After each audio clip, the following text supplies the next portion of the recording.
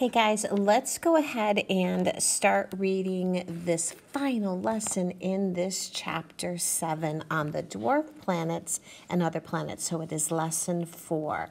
So let's go ahead and get our reading essentials set up with the categories. So dwarf planets, red. Asteroids, green. Comets, yellow. And meteoroids, purple. So then we could come here to the end and we can see our final vocab words that we have for this chapter. Now remember, it is the word, this book definition here, but it is not copying it and pasting it. You are actually going to type or write it, right? And then find some type of image from Google or draw a picture yourself. All right, so purple, yellow, green, red, okay? All right, let's get our notebook set up, our outline notes. All right, so, whoops, we've already done outer planets, haven't we? Okay, here we go. All right, dwarf planets in red, asteroids, green, comets, yellow, and then purple down here for meteoroids, okay? And then we come to the, then we are finished, come to the end there. Okay, so purple and yellow and green and red, okay? All right, you ready? Okay, final lesson of this chapter. So we're gonna take a look at what are the dwarf planets, what are the characteristics of comets and asteroids, and how does an impact crater form? Pluto once was considered a planet, but it is now classified as a dwarf planet. In 2006, the International Astronomical Union, IAU, adopted dwarf planet as a new category. The IAU defines a dwarf planet as an object that orbits the sun. All right, so far so good. Has enough mass and gravity to form a sphere. So far those are two of the three requirements for a planet. And has similar mass orbiting near it or crossing its orbital path. Now, this is how it is different than a regular planet. Because remember, with a regular planet, the mass of the planet has to be more than everything else around it combined. But with a dwarf planet, it might have other moons around it, and if you add up all of that mass, it's not going to be more than that particular planet. So that was the case with Pluto. Astronomers classify Pluto, Ceres, Aries, Makemake, and Haumea as dwarf planets. The figure below shows 4 dwarf planets. All dwarf planets are similar to Earth's moon. The figure below locates Ceres, Pluto, and Aries. These dwarf planets have a rocky core surrounded by a thick layer of ice. Okay. All right, so here is a picture of Pluto. Pluto, Ceres, and Aries each have a solid core surrounded by a thick layer of ice. All right, so then we have Ceres here. We have Aries. The Hubble telescope image shows Aries and its moon Dysnomia. Okay. All righty. So Ceres. Ceres is the smallest of the dwarf planet. It orbits the sun in the asteroid belt.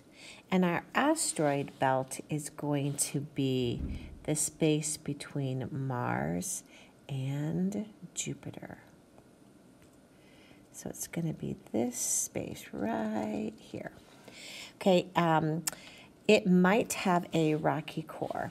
The thin, dusty crust covers a layer of water ice that surrounds the core. Pluto is about 2/3 the size of our moon. It is so far from the sun that its period of revolution is 248 years. We're going to be marking some of these period of revolutions and AUs on our notes page, similar to what we did with the inner and outer planets. The surface of Pluto is so cold, it is covered with frozen nitrogen. Its average temperature is minus 230 degrees Celsius. Pluto has 3 known moons, Charon, Hydra, and Nix. Charon is Pluto's largest moon. Okay, so it is also going to have a layer of ice. Oops. Okay. Aries is the largest dwarf planet. It was discovered in 2003. Aries takes about 557 years to complete one orbit around the sun. Dysnomia is the only known moon of Aries. And Makemake and Haumea were named dwarf planets in 2008.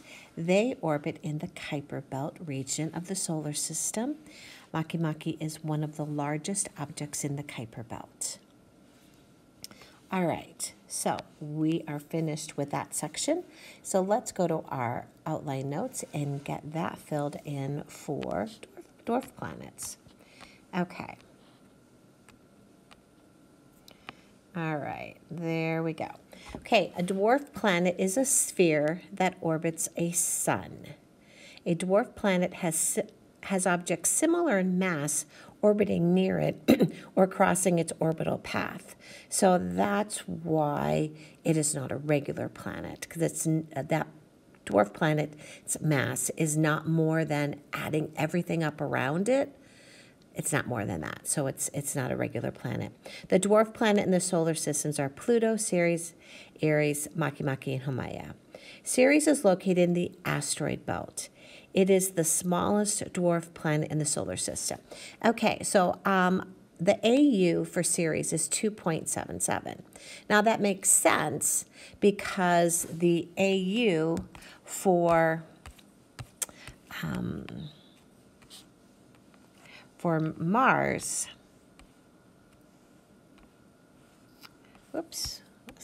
is 1.52. And this is going to be living in the asteroid belt, which is between Mars and Jupiter. So 1.52 is the AU for Mars, and then 5.20 for Jupiter. So that is going to make sense that 2.77 is going to fall within that space between Mars and Jupiter. That's why knowing these AUs can place any object in our solar system, because is it before or after a known planet that we know it's AU for. All right, so its revolution is 4.66. Okay. All right, so stop and pause and get all of that written in. That also makes sense because it is a little bit further than Mars, but not quite far as the 12 years of Jupiter, and a little bit more than a 1.88 of Mars. So it's probably a little closer to Mars than it is to Jupiter, but it's in that space. Okay, just simply based on the numbers. All right, Pluto has a rocky core surrounded by ice, and it's covered with frozen nitrogen. Now, the periodic table symbol for nitrogen is a capital N. Its AU is 39.5. And its revolution is 248 years. All right, so if we compare that to Neptune, Neptune's AU is 30.1. And then we have Pluto at 39.5. So it was, when we had 9 planets that we were listing, it was the farthest out. Okay. It has 3 known moons. Aries is the largest dwarf planet. It is 3 times farther from the sun than the dwarf planet Pluto. So its AU is 68. So it's 68 times 150 million kilometers. Okay, its revolution is 557 years. Makemake and Haumea are dwarf planets in the Kuiper Belt, and we'll talk about that Kuiper Belt a little bit later. All right, so pause this, make sure you have everything filled in for dwarf planets, and we see that we are at asteroids, so we are ready to move on to our reading essential and read this little section on asteroids. Okay. All right, let's change this. Recall that asteroids are chunks of rock and ice that never clumped together to form a planet. Most asteroids orbit the sun in the asteroid belt. The asteroid belt is between the orbits of Mars and Jupiter. There are hundreds of thousands of asteroids. Pallas is the largest asteroid. Some astronomers suggest that asteroids are very old objects left over from the formation of the solar system. Alrighty, so we see that we are at comets, so we are ready to fill in our outline notes for asteroids. Asteroids orbit the sun in a band between Mars and Jupiter. The largest asteroid is called Pallas. Asteroids are chunks of rock and ice. So this is known as the asteroid belt.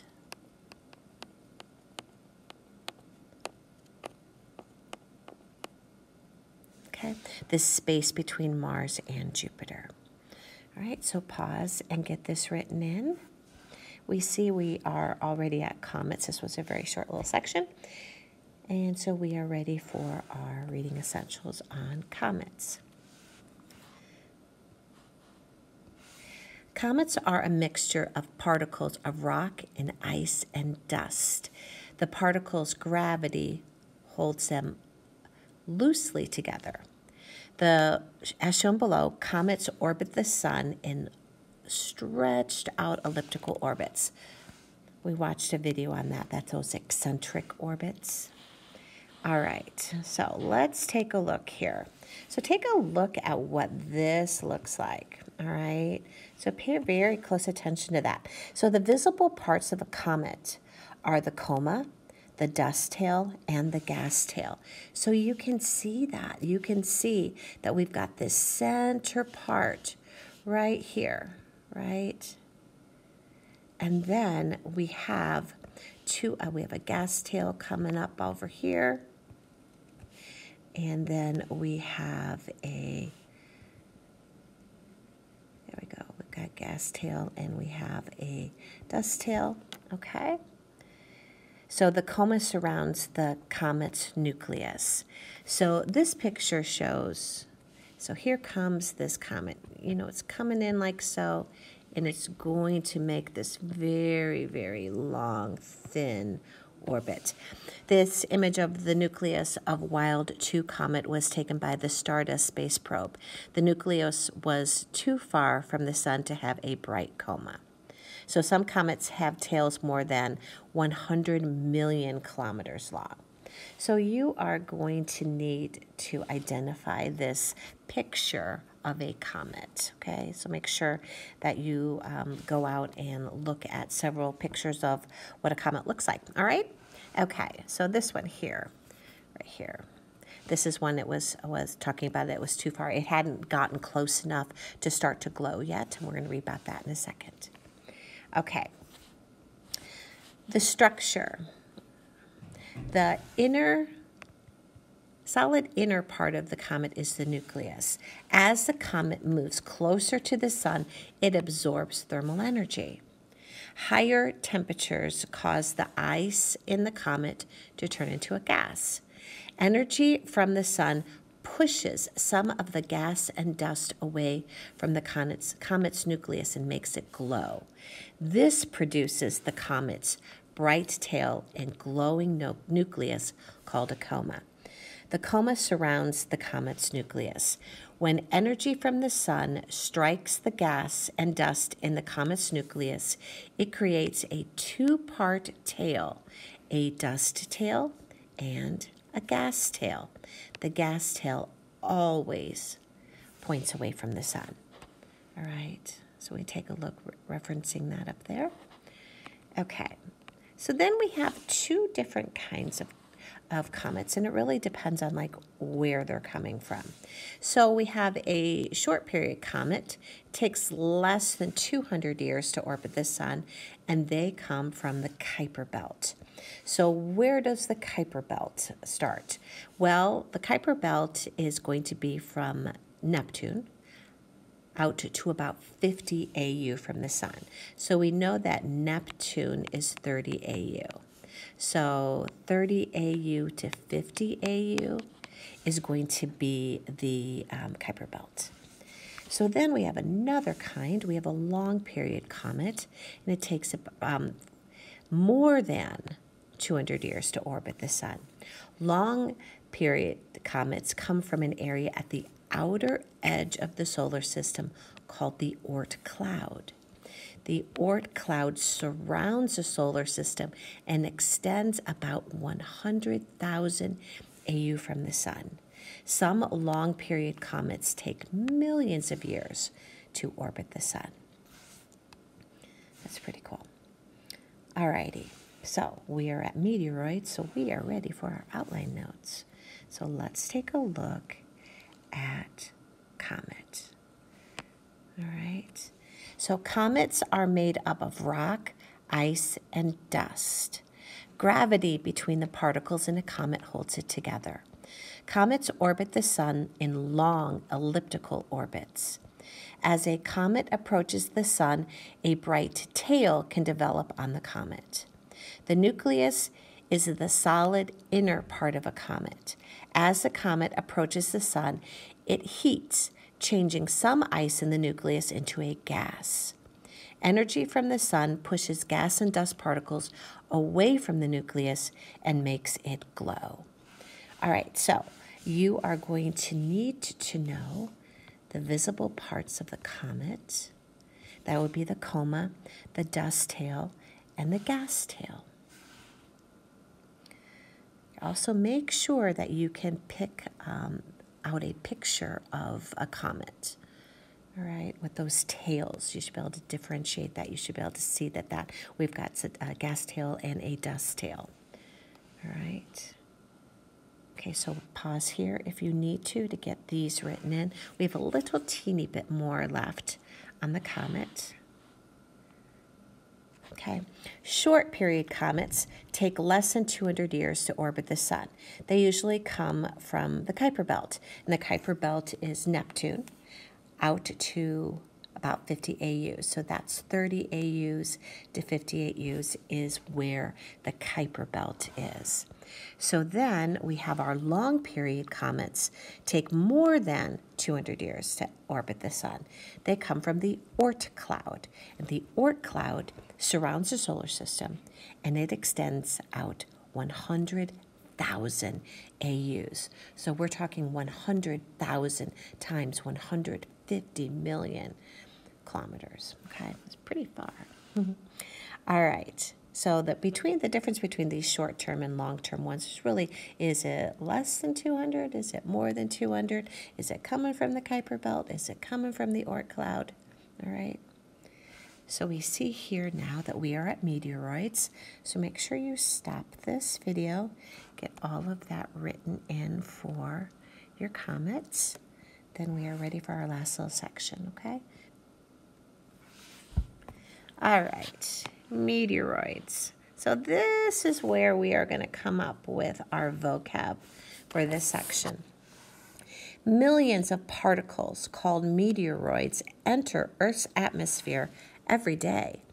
A meteoroid is a small rocky particle that moves through space. Most meteoroids are only about as big as a grain of sand.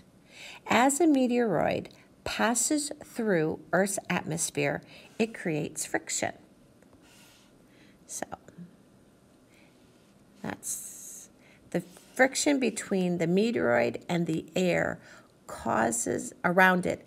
The friction makes the meteoroid and the air around it hot enough to glow. So a meteor is a streak of light in Earth's atmosphere made by a glowing meteoroid. Now, Many times people will call this a shooting star. But in actuality, it is a meteor that you are seeing. Most meteoroids burn up in the Earth's atmosphere. Some are large enough that they reach Earth's surface before they completely burn up. When this happens, the meteoroid is then a meteorite. A meteorite is a meteoroid that strikes a planet or a moon. When a large meteorite strikes a planet or moon, it often forms a bowl-shaped impact crater. An impact crater is a round depression formed on the surface of a planet, moon, or other space object by the impact of a meteorite. Earth's surface has more than 170 impact craters. Now we know we've talked about impact craters on our moon and several other planets, inner planets, just from meteorites. Okay, so our meteoroid, so really bottom line here is that a meteoroid, meteor, or meteorite, it all depends on where it is. If we've got these rocky particles and that they just stay in space, okay, it's a meteoroid. It's going to stay in space and just goes round and round and round through space, okay? Now, as soon as it hits our atmosphere, okay, so we have Earth's atmosphere here. So as soon as this space, these chunks of space rock, rocky particles move through our atmosphere then it is going to cause a streak of light because it's a friction. Now this here is going to be called, let's make that blue, a meteor. Okay, now let's say it makes it all the way through our atmosphere. We've had that streak of light, we've had that friction between that object and the air in our atmosphere, friction causing it up to heat it up and causing it to burn up. If it makes it all the way through to our Earth and hits the ground, okay, hits the ground, then it is called a meteorite if it strikes the Earth. And sometimes, if it's big enough, it's going to cause an impact crater. Okay, so make sure that you are able to differentiate meteor, meteorite, meteoroid, impact crater, okay? So stop this video and get all of this written in, and we will then be ready to do our final little section on our outline notes. Okay. A small rocky particle that moves through space is a meteoroid. Okay, so as long as it stays out in space, it's a meteoroid. As it passes through Earth's atmosphere, friction with the air makes a meteoroid and the air around it glow. The streak of light in that atmosphere, the streak of light in the atmosphere made by a glowing meteoroid is called a meteor. Most meteoroids burn up in the atmosphere. A meteoroid that strikes the surface of a planet or a moon, the meteoroid that strikes the surface of a planet or a moon is called a meteorite. Now, the meteorite can form a bowl-shaped depression called an impact crater in the surface it strikes, so if it's large enough, okay? All right, so as long as it's out in space, moving through space, it's meteoroid. It gets close enough and gets into our Earth's atmosphere and making that friction between the rocky particle and then our atmospheric gases, heats that up, it's going to glow, that's a meteor. All right, so most of them are going to burn up there. But if it makes it all the way through that and strikes our Earth or moon, then it is a meteorite. and can form an impact crater. All right, so make sure you have all of that written in. All right, so scroll through, rewind if you need to get any of this information, because that is the end, folks. We are finished with lesson 4.